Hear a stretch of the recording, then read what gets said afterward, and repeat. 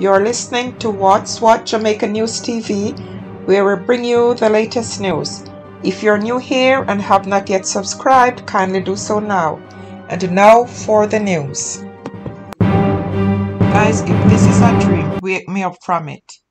DPP withdraws death penalty for confessed murderer Rushane Barnett.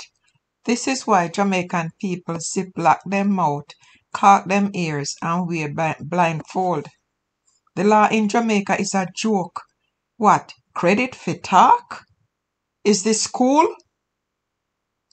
The sentencing of Cocoa Peace killer Rushane Barnett has been set for October 20th in the Home Circuit Court. Presiding Judge Justice Leighton Pusey said he wants time to consider the sentence that is to be imposed. Barnett was further reprimanded. Earlier at the sentencing hearing, Director of Public Prosecutions Paula Llewellyn argued that Barnett, who pleaded guilty to 5 counts of murder, should get life in prison and should serve 55 years before being eligible for parole. The Crown is obliged to remove the death penalty as an option, Llewellyn explained. During Barnett's first court appearance, the DPP's office had served notice that it would seek the death penalty. This is a matter of law. Everyone who pleads guilty is entitled to some amount of credit, she added. People, now you tell me, what kind of a law is this, where you plead guilty to a terrible crime and you get rewarded? For what? To commit the crime?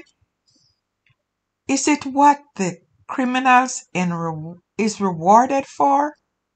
I guess in this case, Jamaica is a good place to commit crime because they will get reward, they will get credit. She suggested that Pusey goes outside the normal sentence range of 15 years to life in prison. Llewellyn recommended that, as a starting point, Barnett should be sentenced to life in prison for each count of murder and not to be eligible for parole until after serving 60 years and 9 months. The DPP argued that the crime is one of the worst her office has ever seen in Jamaica. Responding, Barnett's lawyer, Tamika Harris, asked the judge to give him a 33 1/3% discount on the sentence. Now, people must be very angry, and you can't blame them. To hear this 1/3 of anything is a hell of a lot. If somebody give me 1/3 of something, me thank them, give me 1/3. If they have $100 and then just take out 1/3 and give me thank them a million times, because 1/3 is a whole lot. He has saved the court's time and resources, she said. That's her excuse. Is it because him talk, or because she, as the defense lawyer, will not have to waste her time? By pleading guilty, he is showing that he is remorseful, she said. He was convicted in July of 5 counts of murder in relation to the killings of his cousins, Kemesha Wright, Kimanda Smith, 15-year-old, Rafaella Smith, 5-year-old, Sharalee Smith, 12-year-old, and the 23-month-old Kishawn Henry Jr. The victims were discovered inside their Cocoa Peace home in Clarendon with chop wounds and their throats slashed on June 21.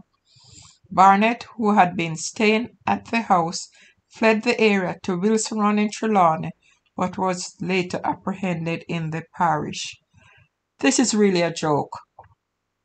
They removed the death sentence. And now asking for 33 1/3%. Guys, what do you think?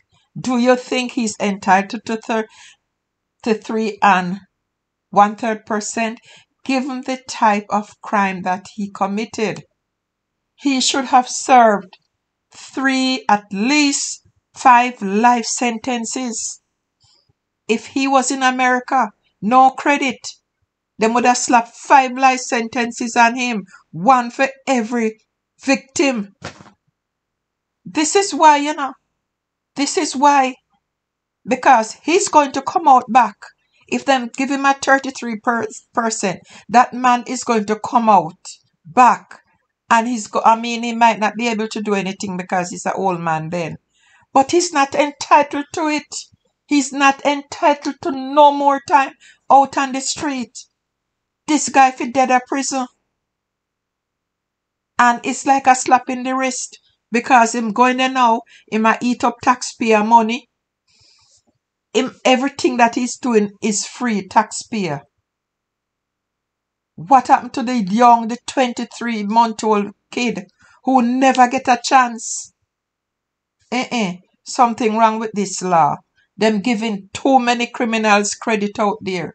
And some of them know say them go and walk eventually. And this is why they really don't care about what them are do to Jamaica. They need to revise this law. Soon and very soon too.